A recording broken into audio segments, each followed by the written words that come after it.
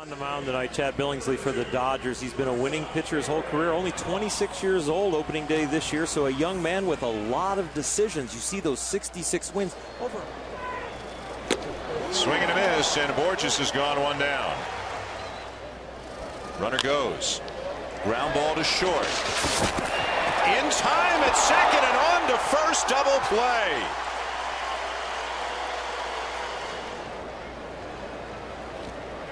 Waving at it is Ibar. And there's out number one. Well, for one other possible scenario that could develop with this Dodger ownership situation, let's go back down to Buster. Ball has to be foul. And now he strikes out to end the inning. 4 in the books. Dodgers and Angels, no score here in Anaheim.